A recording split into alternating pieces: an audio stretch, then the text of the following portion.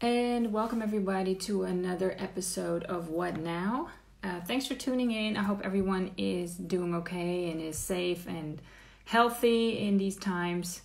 Today will be a little different because I am actually talking. Well, it's not going to be different. It's going to be the same as everything else. I'm just going to wait until everybody starts coming in. It is 9 o'clock in the evening here, and yeah, I'm ready to do another inspiring talk with another creative person. It will be Emcee N.I.C.E, who I've actually known for about 20-something years now. And yeah, it's incredible to see the change that he's made, but he's still a wonderful artist. So I'm definitely excited to talk to him about his journey since those 20 years. I met him a long time ago in LA. I think it was in 2000. And yeah, it's incredible to see how people can shift their path and create a different journey, but staying in the same industry actually. Hey Evan, how are you? Long time. Hope everything is well with you. And I see that my guest has arrived, so let me see if I can get him in here.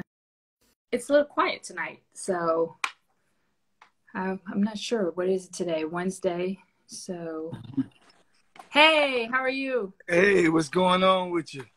I'm good. How are you? It's been a while. Yeah, man, it's been a minute. Yeah, a long minute. Yeah.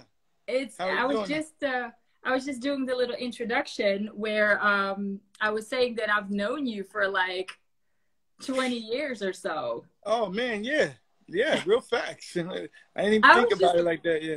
I was thinking about it. I was like, oh my gosh, I've known you for more than half my life. Yeah. Man, and I was just saying, like, when I met you, you were already an artist, and for me to see, because we've lost touch, and everybody's doing their thing, and seeing how you are still being creative and making music, but have kind of turned into a different path is just amazing to see, because you've always been into music and you've always been a creative person. And for you to now steer it into a different goal, a different path is amazing. Mm-hmm. So yeah. For the people that are tuning in that may not know you, let's start from the beginning a little bit. Tell me something about how you started. How did you start in music, period? Well, the unique thing is that when I first started, I was a Christian rapper when I first started. But at the time, the church wasn't really checking for Christian rap.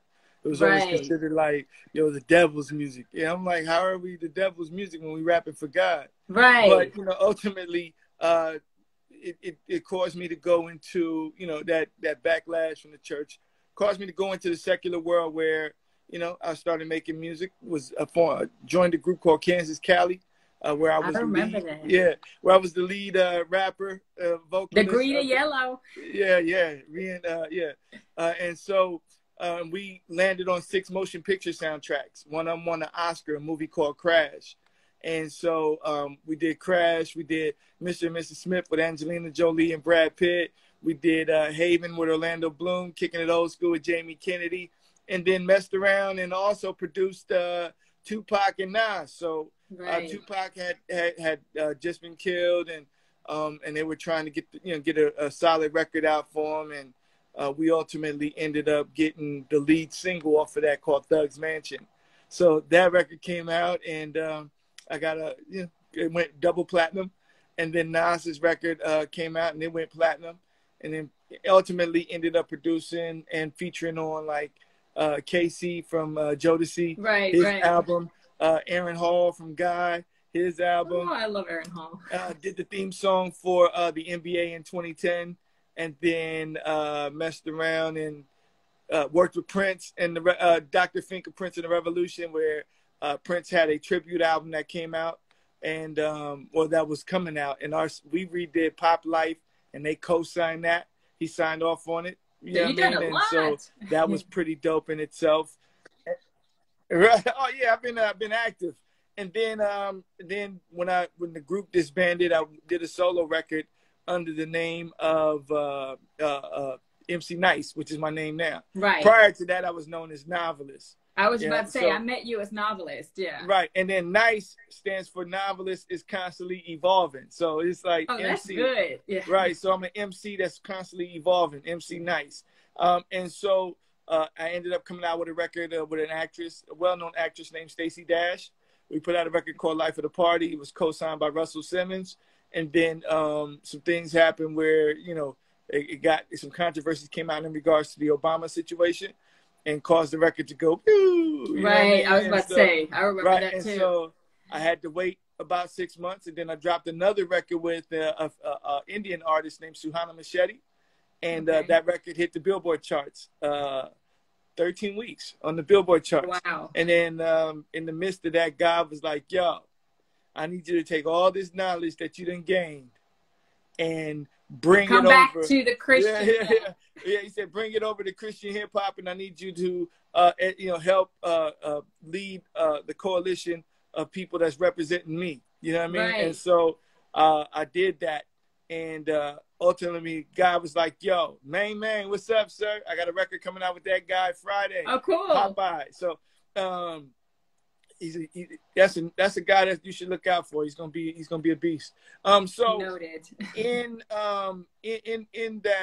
in that transition, God was like, I need you to not only bring that information, but I need you to show the people.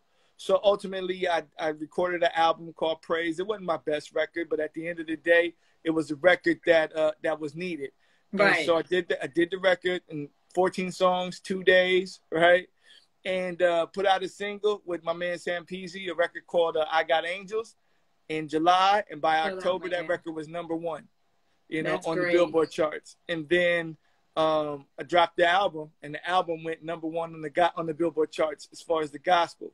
Ultimately, ended up having 5 #1 records, and nobody knew who I was. Right. And you're saying it wasn't my best record. Right. Well, the record I'm doing now, Iron Dove, is going to be a fire record. You know what I mean? Because I'm putting the real effort, the real energy.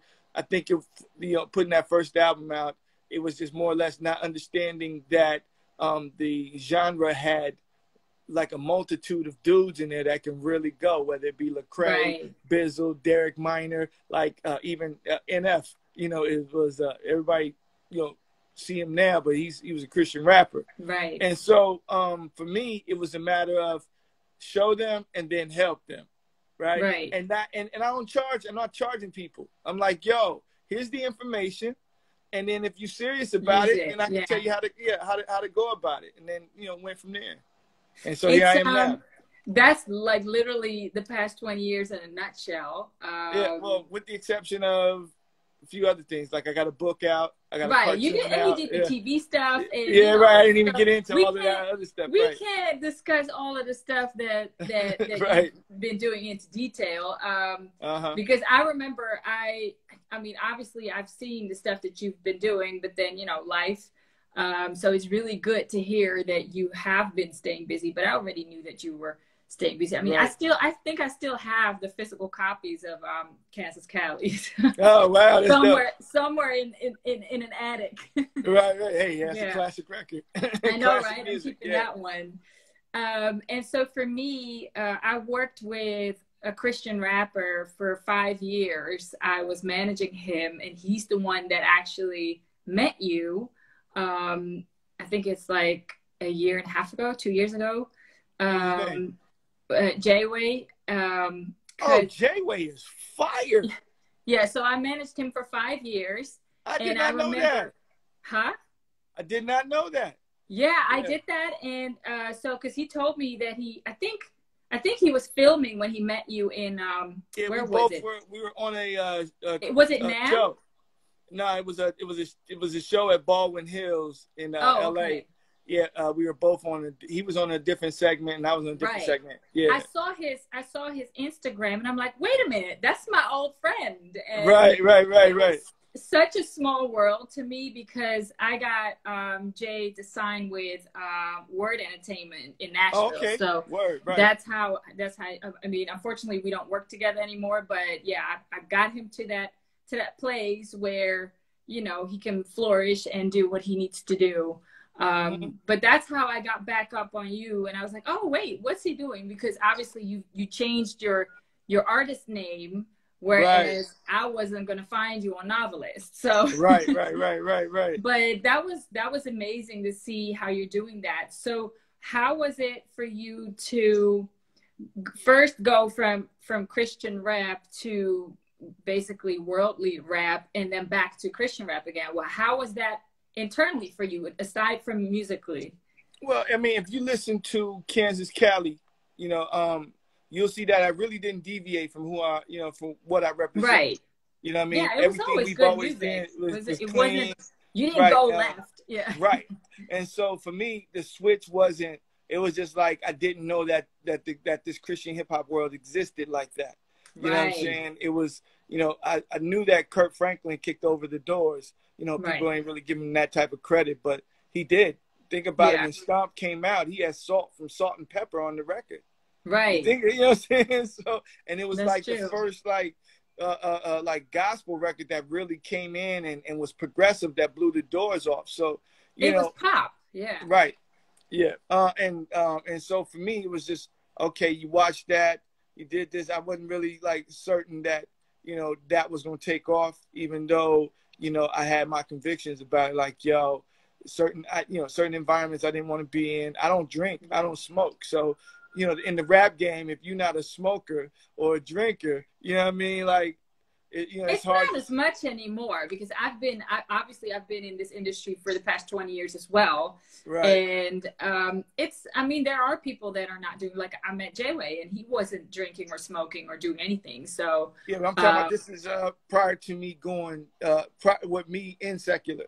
Like at the time when, you know, if you're a secular artist, if you ain't puffing the lie, you know, or sipping the Henny, then, you know, you're not really viable. How can you even rap?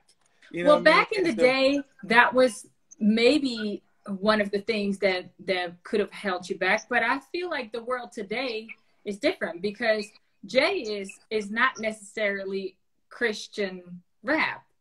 Jay is commercial rap he's a Christian rapper that does commercial rap.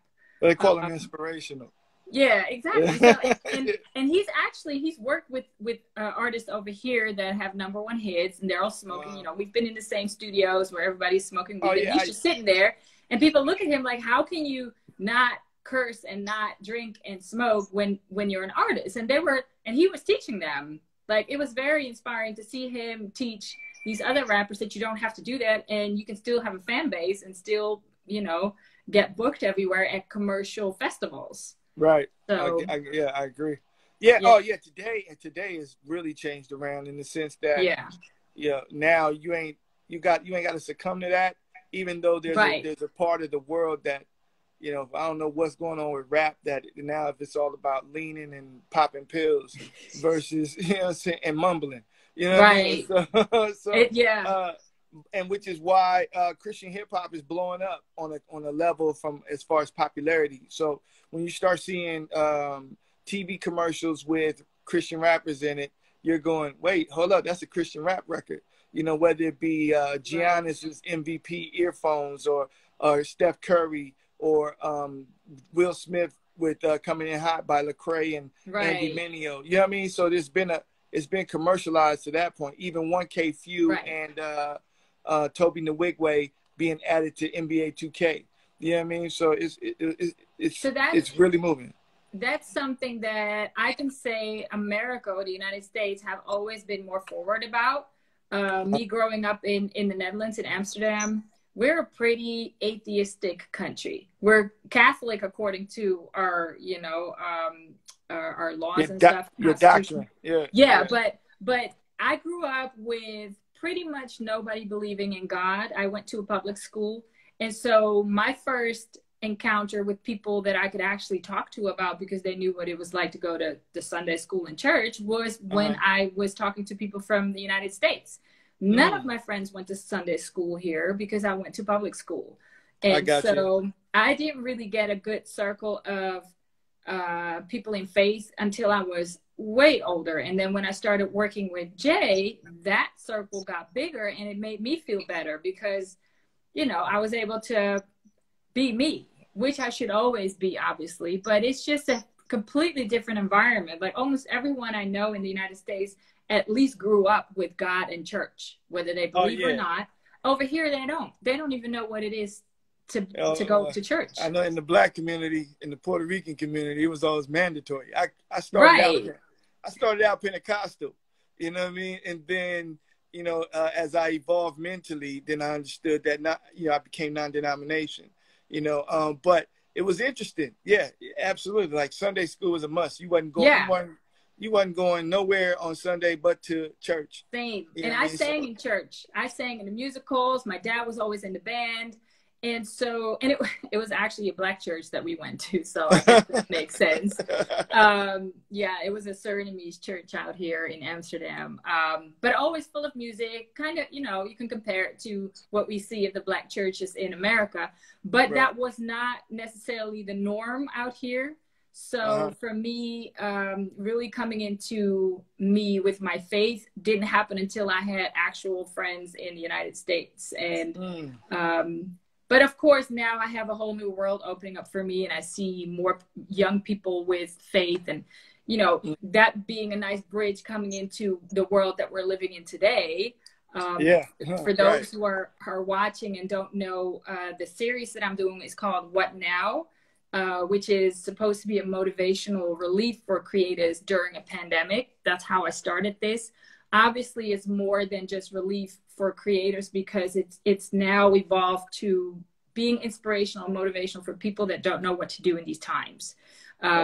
What better than to have an artist that incorporates their faith into their lives and their work? So one of the questions that I have for you is, being a creative person, what was the biggest impact for you when the pandemic hit? I mean, most artists say it's shows and stuff. Was that the same for you?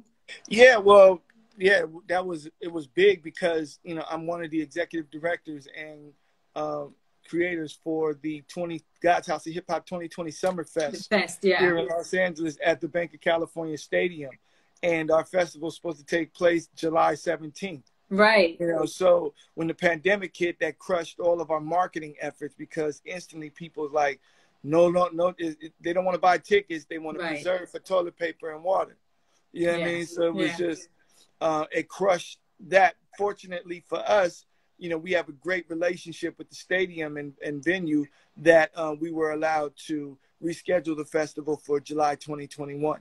Right. You know, most people was like, why you guys didn't do it later on this year or, you know, after, because it's not going to be around. But at the end of the day, it was like, yo, when it comes to the crises like this, it's going to take at least a year to get people's confidence back to come out and be like, yeah, I want to go out. I want to go do that. Then you also give people time to work out protocols that are going to be needed for, you know, this festival. So for us, before us would be like Coachella, South by Southwest, you know, all these major festivals are before us, you know what I mean? And so they get to work out all the kinks, and then we get to be the beneficiaries of all the protocols that are put in place, all the kinks that are put in place. And on top of that, we get a year and some change to really market the festival. To really, to do it right. Yeah. So that was one. And then as an artist, sure, I was planning to put out an album that March. I mean April, and it didn't happen because once you see the pandemic happening,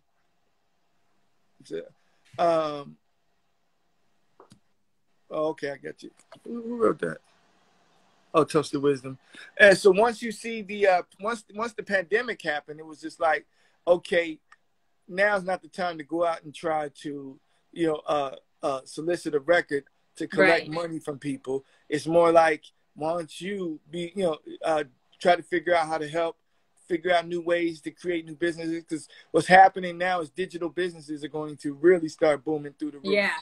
You know, if you have that type of wherewithal, and if not, go learn, because the social distancing is real, and it's going to be real for the foreseeable futures. But if you have a business that's online, that's digital, that that fits a niche, then you're going to thrive, extremely. And so that's what I ultimately ended up doing with. We postponed the festival, rescheduled the festival for July, so that was a check. My album's like, okay, I get about 6 months to really work on the record, so I'm putting that out in October. Iron Dove, October, Emcee N.I.C.E. So that's check. And then I own a radio station as well with Shiny G called God's House of Hip Hop 2027. God's House of Hip Hop Radio on the Dash radio platform, which services about 13 million people a month, right? Wow. And we're probably the second or third largest station on the platform. And we're the first station in the history of gospel music to win a Stellar Award.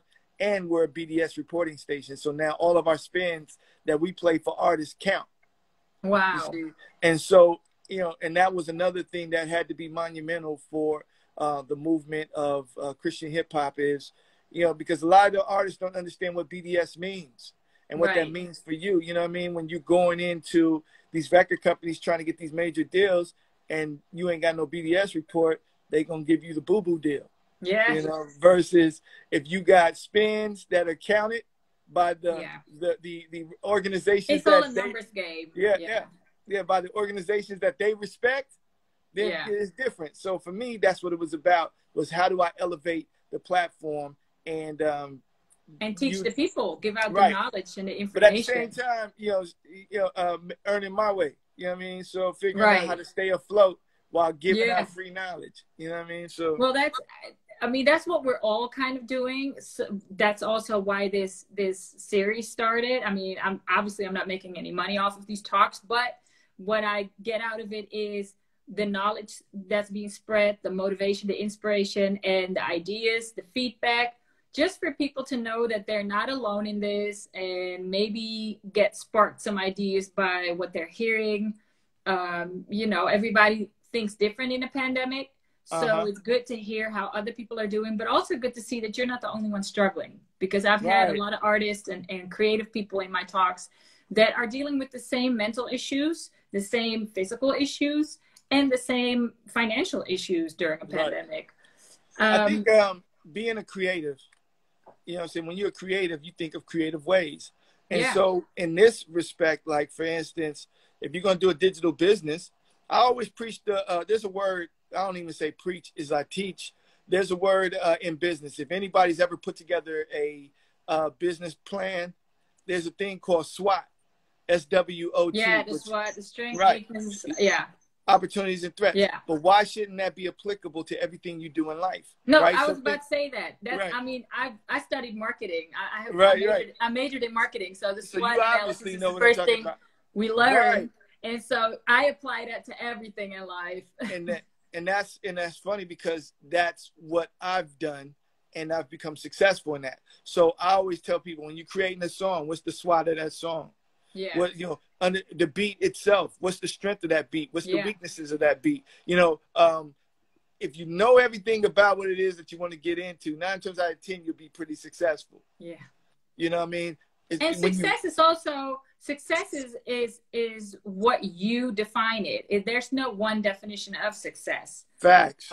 It's not only, hey, I have to be millionaire.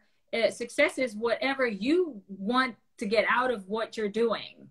And that's something it's all about the goals you set, and then the goals that you achieve. Whether it's, hey, I want to put out a record this year, and if you get that record out, you achieve that. Yes, you know exactly. What I mean? So I agree with you. So it's also about celebrating the small wins. What people fail to see in this time is only what they've lost, what they don't have, what they can't do. When there's so much there's so many things that you can still do. Like you said, you can create a digital platform or find other ways, but also just the fact that you may be healthy, you're still alive. You have food, running water, just the basics. Sure, we can't hug our loved ones, but we can talk to them through a phone or wave at them if you can stop by. There's just so many things that we have to try to think of that keeps us going.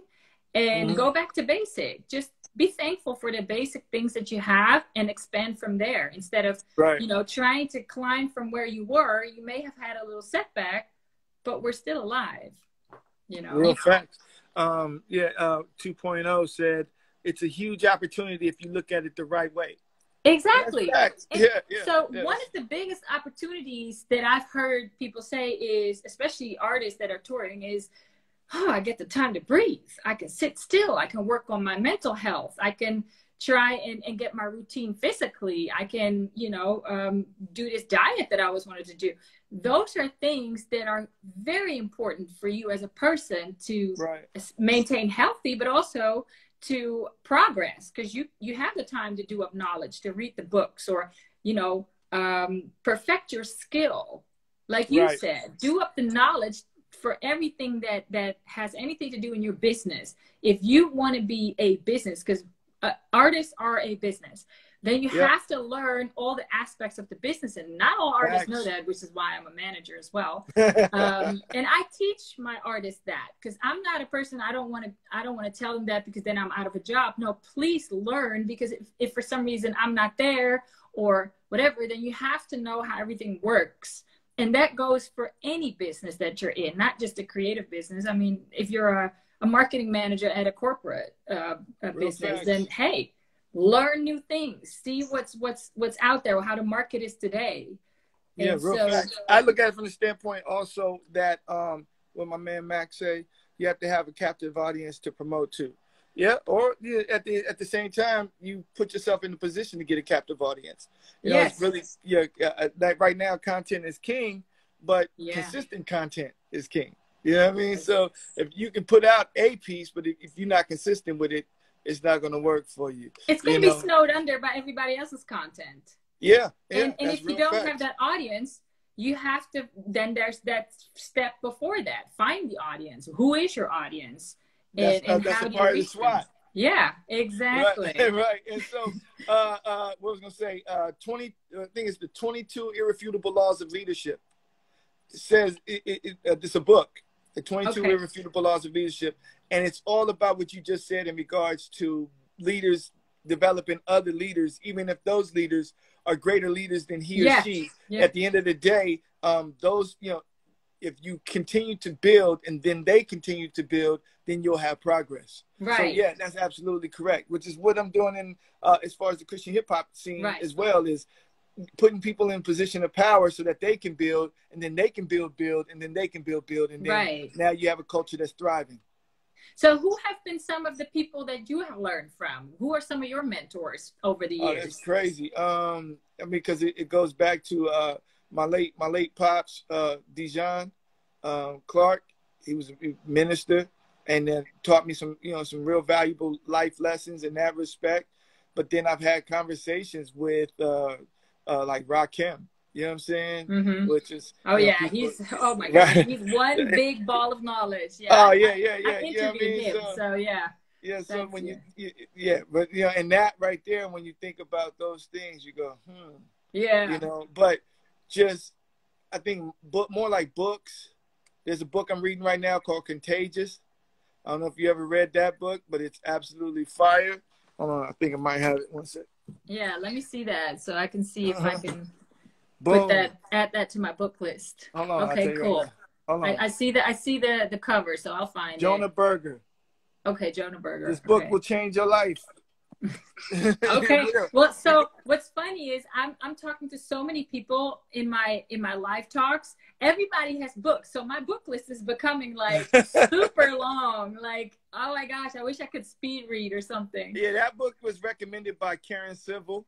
Okay, yeah, I know her. And Nipsey Hussle. Okay, so I know him too. Right, so it's one of those books that once you dive into it, you go, yo, I didn't really think of it like that. Like, they give you one stat where it says out of... I'm writing it down. Hold on. Okay, go ahead. Right, so they give you a stat that says out of the social media marketing, right, what's the percentage of the retention from social media marketing? Right. Right? Out of 100%, what is the retention? 10%. 7. 7%. I was close because I knew Yeah, it you was wasn't very much. close. I was like, yeah, well, that's because you're a marketing genius. Yeah, I know, right? I know So, how this you know what I works. mean? But yeah, 7% retention. So all these people putting all this money into social media marketing, but not the right social media marketing. Right. You know, the right strategies. You're only getting a 7% retention. Yeah. You know what I mean? So just that alone was like, whoa. So you spending thousands of bucks or hundreds of bucks. What's up, Darius? And but I'm sorry to cut in there, but that's again like you apply the SWOT analysis to everything in your life. The 7% retention is the same with your time and energy into people. If you do not put them in the right people or the right situations or the right work projects, then you probably won't even get 7% back. Yeah. Oh, facts. Yeah. That's real facts. But like I said, when you crossbreed that with the SWOT, yeah, then you're this going to is marketing 101 with Emcee N.I.C.E. right, and pay, right. And so, yeah, but when you crossbreed that with the SWOT, then you'll be successful because then you'll understand, the things that are wrong about it. Yes. And so, okay, people, I see everybody leaving comments and stuff. If you have questions, please put them in the question box because I don't want the flow of the conversation to get interrupted. Sure, you can make comments, of course, and we'll see them. But if you actually have questions that you want particular answers to, please put them in the question box below near the comment section, and we'll get to that. Says TikTok, IG, FB, Twitter. Yeah, that's all cool, of that. But you still need the other stuff. Yes. You know what I'm saying? How many are up on Reddit? Right. You know what I'm saying? Like and Reddit even so, just putting content out there on those social media channels doesn't necessarily convert to anything. Real facts. Real facts. Not even fans. Because you can put content out there, but I mean, I might not get any followers. The only followers I get is when I have talks with celebrities, but they're not really interested in what I do, so they leave again. So it doesn't say anything. Like when people see that it's a numbers game, yes, but nowadays people can buy followers and likes and whatnot. So it's a numbers game, yes, but eventually you have to see how much that converts.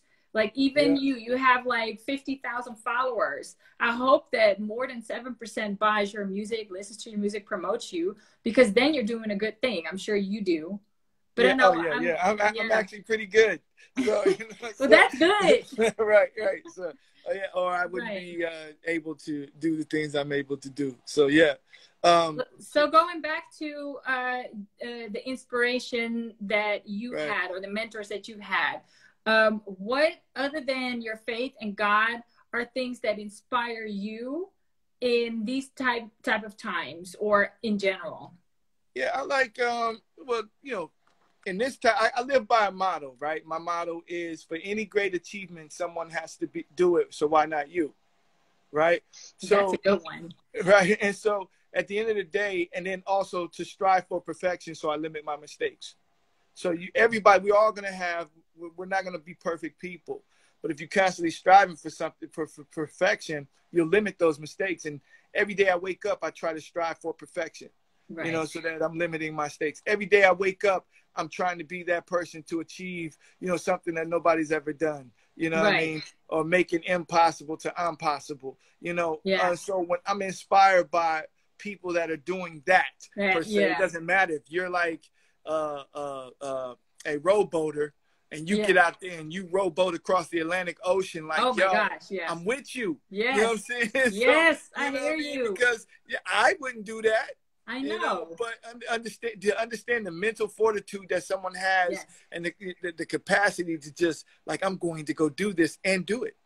So I'm inspired by those things. I see people out there marching. I see people out there, hands up, I can't breathe. But at the end of the day, there's a thing called voting. Yeah. So if you can march all you want to, but if you don't vote locally and nationally, nothing's going to change. Nothing. Yeah, system is not going to change. Because all they're going to do is say, oh, okay, we didn't like the way they marched, so we're going to put a law in place that alleviates them protesting like that. And because you didn't participate in the elections, that law passed, and then you'll get mad because your First Amendment right has been challenged. So for me, it was just a matter of, at the end of the day, raise your voice, say it loud. But at the bottom line, make sure you take your butt to the ballot box and vote. You know what I mean? Because our ancestors fought hard for that right and got beat, whipped, dog chased, water hosed for that right. And they know that right is valuable because they're trying to change the laws right now of voting because they know. And I'll tell you, I'll do you one better. I'll do you one better. Me being in Europe, people in the United States have no clue how much their vote over there affects the rest of the world. Now, if I go to my election box, it doesn't affect no other country but my own. I mean, the United States doesn't even know what the hell's going on in the Netherlands. So it's none of your concern. But it is all of my concern what you vote for in the United States because that affects me as well. I got you. So look at Trump. You elect the president and he's messing up the whole world. And what people in the United States need to understand is that it's more than a responsibility. It's a responsibility for the world because the world used to look to the leader of the U.S., which we obviously don't do anymore, but we still have to deal with this crazy person. Right. Yeah. Well, you know, first off, I didn't vote for him. You know what I mean? It was you in general. Right. So, but, you know, at the end of the day, you know, you would think that when you see people from different parties in different positions, like a Trump or like a Bush or like a Reagan, like you hope that once they're in a position of power over everybody, that they would have some type of sentimental conformity to like, yo, I'm a Republican, but I want to, you know, help out the Democrats, you know, the Democratic people that didn't vote for me, you know, let them know that I'm with them. We won. Or I'm a Democrat, let me still help out the Republican side that didn't vote for me and let them know. Yeah, exactly. And so I was hoping for that because, we were all hoping for that. Because, you know, like Trump is mentioned in all the hip hop records, like, yo, like Trump. But then, you know, you get this side and you go, whoa, wait, hold up. Where's the money guy? You know what I mean? But leave the politics alone. It wasn't even a money guy because if you really look at his business track record, he hasn't really accomplished a lot if it wasn't for his daddy's money or... Yeah, but look at it from this standpoint. It is a money thing because if you think he ain't accomplished, then it's been accomplished. Yeah, because, that's true. You know, I guess the game to play with money is to not have debt afforded to you. So, you know, in a sense. Yeah. And then you know what I mean? So if you're not having to pay taxes, then you're doing an excellent job. Because then now all that money, and, you know, in the ways, and there's so many ways to protect your bread. That's the only thing. If you making high six figures, you know, the 100,000 or 200,000. Oh, you want them Republican tax breaks because they looking out for your money. They don't care if you're black, white, green. So do you think that most Republicans are rich people because they're not really for the Republican agenda, only for their own money? No, I ain't gonna say, there's a lot more Republicans that are rich, but not all of them are rich. You know what I'm saying? And what people fail to realize is that prior to, I don't know, whatever I have to reflect on, I think it was the Kennedy presidential race. Republicans was for black folks. Like, really? Right. It was John Kennedy getting Dr. King out of prison or out of jail that switched that whole little genetic makeup because Dr. King was friends with Nixon. You know what I'm saying? So a lot of people, you know, a lot of people get it twisted as if the Republican Party wasn't really for African Americans. They actually was prior to that. You know what I mean? And then once the switch happened. I don't really want to get too political. I want to go back to go back to the artist and the music and the creative industry. Having been in this industry for 20 years or more, even because I've known you for 20 years, but you were way ahead of me with the music. What are some of the biggest lessons that you've learned in the industry that really changed your way of working? Get your paperwork straight first time out. Yeah. That's what I always advise them. I'm happy to hear that because that's the first thing I tell my artists. Because, you know, when I first started, I didn't know there was superstar clauses. Right. Because everybody, oh, you getting a great deal. And I'm like, 15 points. You're getting 15 points. That's a great deal. Right. Like, but then when you start doing the mathematics on it, you're only getting 15% of 75%. Right. So that's now, not really 15. Right. And then out of that 15%, you got to pay everybody. Right. Your producers, your whole team, anybody that's a part of that record. Yeah. So you ultimately end up walking away with maybe 5 to 7%. Right. You got to do the math. You got to be good at the math. Of 75%. Keep in mind that before you can get that 75, you still have to pay back all the money they spent on marketing, all the money that they spent on. This is just the break after you are clear. Are you independent? Yes, I'm independent. Is that a conscious decision? Yeah, well, I mean, I'm independent until until you get a deal that is good for you. Right. Yeah. That's how you should do it. You want them to, when you want it to be a true partnership. Yeah. Not a slavery situation. When artists sign, they go, oh, so-and-so got $1 million. Yeah, but then so-and-so also gave up 100% of their publishing. They gave up masters. Their tour. Yeah, they masters. They gave up their touring rights. So for me, it was just a matter of. They don't see that part. No, because they see the picture with the champagne bottle. I got signed. And that's what I always tell my artists. Why do you want to get signed? Because what? Marketing, you can hire a marketing company for that. For what? The money? You don't want to be in debt, because if your shit doesn't work, then you got to pay them back. So why do you really want to get signed? That's the first question I ask when they say, I want to be signed to a label. Why? And then they really have to think about that. Like, why do I? Because it's so, how do you say that? It's so imprinted in us from back in the day that we need a label to do everything, which was kind of the case back then, but it's not really the case now. There's so many ways to be independent and keep your money without needing a label. Yeah, but see, the thing about it, the one time you go to a label is when you need mass distribution, like on a level that where you want mass distribution and an influx of marketing money. So for me, even if I did a situation, it's going to be like, yo, what's the marketing dollars attached to this? Because we all know that. That's always the first question, the marketing. Yeah, where's the marketing dollars? You can give me $100 million or not. Well, you can't give me $100 million, but I'm saying you can give me $1 million, but if that money is just all in production and whatever, then there's nothing for marketing. I'm not going to win. Yeah, because you need to earn that money back. You need to give that earn that before they pay you anything. Right. So most people sign for $50,000 and they have to live off of that. But even that mass distribution, if you have money on your own, if you have an investor or whatever the hell, you can create that without having to be signed to a label. Well, but you got to play the political game though. Yeah, because the Billboard is control is not just its own independent entity. Right. You got to know the right people. Right. So it's the network. I think the music business is 90% politics and business, right? And then 10% you're actually talent. Right. Well, we can hear that by the mumbles nowadays. Okay, so you said paperwork. What else? Well, I mean, it starts there. If I could go back, that would be the thing. Was one, understanding the label itself. Yeah. And when I say understanding the label, meaning do they promote and market? What are their promotions and marketing? Yeah.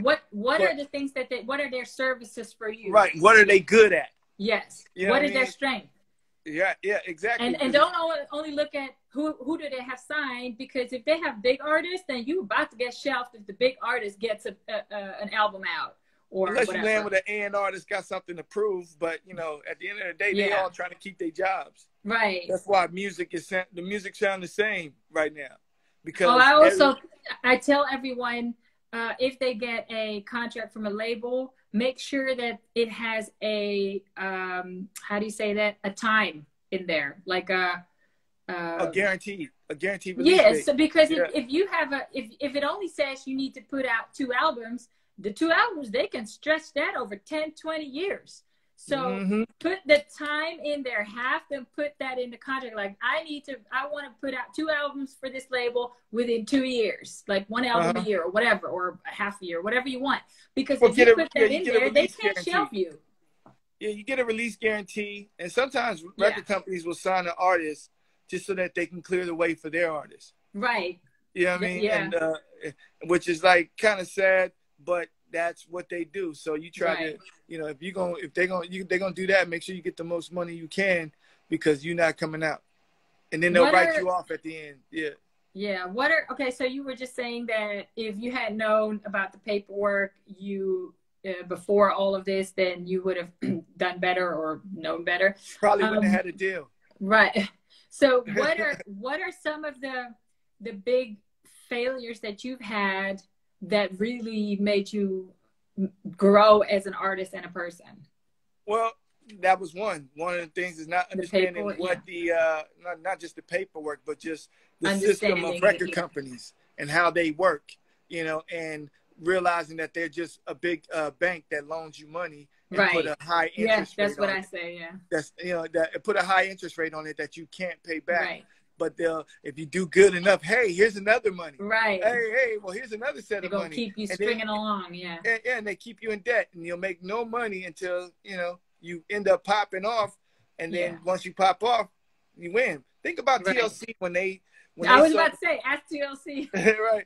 They sold 10 million records. Yeah, and didn't make any money. Went bankrupt. And that was 10 million records when CDs and cassettes. Right, physical copies. Right. And so you think 10 million times $9.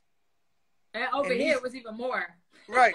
And these women couldn't walk away with a meal ticket a piece? Only 300 grand? Yeah. A piece? You know, out of that $90 million that was made. So, and this is why I tell my artists, learn the business. I give master classes in music marketing and management. So, and it's still baffling to me how many of those students are sitting there like, oh, I didn't know. And I'm like, but you've been in this game for a minute. But I guess I wouldn't have classes to give if people knew everything. But I'm still very interested in name one big failure, like a personal mistake. Well, not necessarily failure, but a point where you were like, oh, I did this and it didn't work out and I learned from it. Well, I mean, it's crazy because a lot of things I put my hands on tend to become successful. Right? I was about to say, like, your whole 20 years, so I'm like you just did great things. Well, I did. That's because I didn't have the successes that I wanted. That we can put it that way. Where but it's still success. Yeah, but I'm saying as far as failure, I don't see failure. I see growth in the sense of. That's what I mean. Yeah. So in the sense that, okay, I guess with like with one of my records, it was just like, yo, had I understood who the at that time Tower Records, Warehouse, Sam Goody's, like all of them over in the States was, you know, record stores that you can go to. Had I understood the buyers better, then I would have been able to get my record in. Yeah. You see what I'm saying? Into better situations. Or had I, you know, I think for me, the growth was understanding, like, okay, you didn't know the marketing side of this, so now go learn that. Okay, you didn't understand the distribution side of this, so go learn that.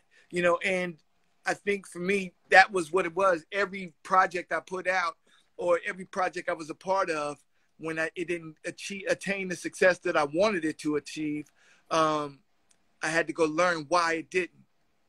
You know, and once I learned why, so for me, the failure was in not having the knowledge right out the gate that could have helped me. But you know what? Nobody has that knowledge. Even if somebody tells you that, you're going to have to experience it to really know what it is like. So I lost my train of thoughts. We're talking about the biggest failure. I know, but I was going to say that, I remember what I was going to say. From the moment I met you 20-something years ago, you've always in my eye, and I stress this, the time, so people understand what I'm talking about. Because this is not, I met him a year ago or so. No, I met him when it was the 90s. So I met him in the old millennium. So from the moment I met you, you were not just an artist to me. You've always positioned yourself, in my opinion, as a businessman. And that is something that differs you from regular artists. And that's not a dismissive to the regular artist, but the fact that you're talking about this type of knowledge, this whole conversation, because I'm looking at time like, what? It's just, it shows again that you have always been a businessman next to your artist being, which is why you've never really had big failures, because as soon as you encounter something, you want to learn about it, you perfect your craft, you perfect your skills, and you apply it. Yeah, but you find your space within that. See, so it's like you learn what it is, and then you try to figure out where can you fit in that and still have your own identity. Exactly, and that is something that you've always done. Even in the lost years that I didn't know you, I knew you were doing that, because you've always been that person. Like when we met each other, like the next day you were doing this, and then the next day you were doing that, and you were hitting me up like you did the jammies, and you did that. And I'm like, oh my gosh, this dude, I feel like I need to do better. And that's, you're the type of person that I feel everyone should have in their circle to motivate you and to be inspired by, which is one of the biggest reasons I wanted to have you on this talk as well. Because oh yeah, man. Well, yeah, and not to mention I watched your growth. Oh, thank you. Yeah, it's minimal compared to yours, but you've done some real things. Like I've seen the people you've interviewed and the people you've been around and the circles you've done, and you know, and to watch that development was pretty dope. You know what I mean? I'm like, hey, look at Faye. What? She doing this? What? She got this person, that person. I was like, yeah, man, that's what's up. So that's true. Kudos to you. I watched you. I'm thankful that you say that, because I don't give myself enough credit. That's still something I'm learning to do, because I still think I'm just a little old girl from Amsterdam, just doing what I like. But yeah, if you look at it like that, and especially since you've known me this long, I was such a little girl when you met me. Right. Yeah, I didn't do any of that when I met you. I didn't do any of it. No, that's what I'm saying. That was none of that. You met me before I was even in the music industry. Real facts. Yeah, that's hilarious. I think I did I do radio? I may have done radio already. No, you was getting ready to start. Right, because I do remember I was playing your songs on my radio station. Yeah. But we knew you. I think you knew me before you knew I was a musician. You know what I'm saying? Like, yeah, because I think there was it was like some internet club where everybody we met online. Then I went out to LA. Yeah, and that's where we met up with my girl Freshta. How's she doing? Oh, she's great. She just got married last year. Oh, that's dope, man. Yeah. Unfortunately, I couldn't be in the wedding because my dad had passed away in that same time. So, but yeah, we're still friends. And she still knows who you are. We had a good time. Yeah, man. Yeah. I was actually supposed to be back in LA next week, but Corona. So I'll be back. I'll be back. Preparing for a festival. I know, right? But you know, like I said, man, we've come a long way, and you've come a long way, and I've watched your growth, and I'm very excited about what you've done and how you and I was just like, yo, she put herself in position to win. You know what I mean? Yeah. And I've always admired that. You know, so big kudos to you. You know. Thank you. And I actually I'm working on something really, really big, and I'm gonna have to involve you in that, because you know, if I win, I want everybody to win. But I'll check you on the side about that, because I think that will be a really, really good opportunity for you as well. We're getting to the end of this talk. Are there any other inspiring words that you have for the people after this whole hour of inspiration? Yeah, well, like I said, at the end of the day, man, for any great achievement, someone has to be the first to do it. Why not you? If you believe in you, then you're possible. You know, most people, 90% of the times you're going to hear no, or nah, we're not with that. But there's still that one, even if you heard it 99%, there's that 1% that will agree, and you'll win. Just think about American Idol over here. Every single network said no, including Fox. Yeah. It was the daughter of Fox that said, no, you really should take a look at this. Looked at that. It became the highest grossing show in the history of the network. So, you know, it's just a matter of you don't need all ears, you need the right ears. Right. You know what I mean? Thank you. So, yeah. And I look at it from that standpoint. Keep doing, especially if it's something you love. If you're in it for the wrong reasons, then yeah, step aside if you don't want it. But if you're in it for the right reasons, if that is your passion, do not let go. Because if that's your path, and you know, going back into our faith, what I've learned is not to force things. If I have to force something to make it happen, then it wasn't my path. It wasn't meant for me. Or not the right time, then I'll get there at some point.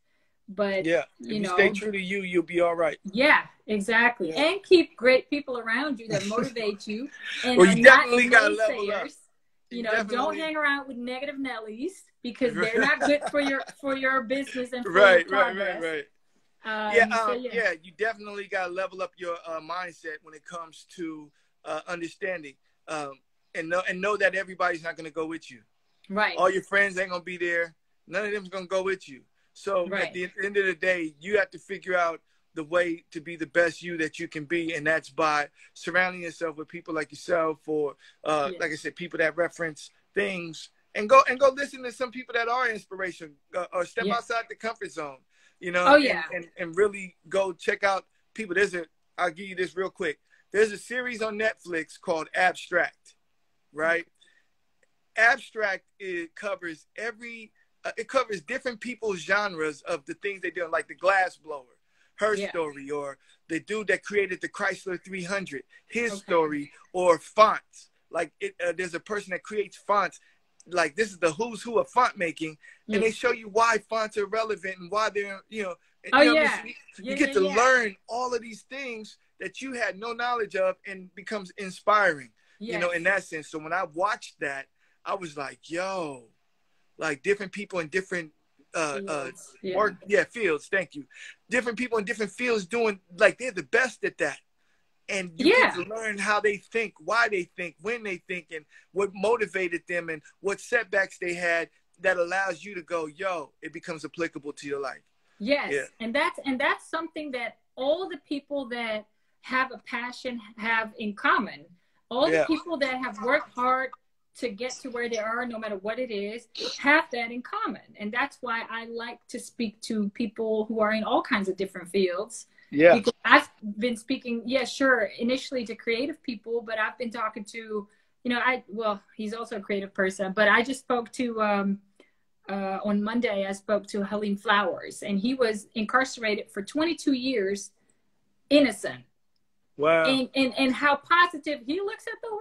Oh, that was just inspiring on its own. Like, jeez, that was just amazing. But he definitely also had a story, and he's now super successful. He's done more in a year that he's out than I have done in my whole life, I feel. But when you got that hustle and determination, and it works.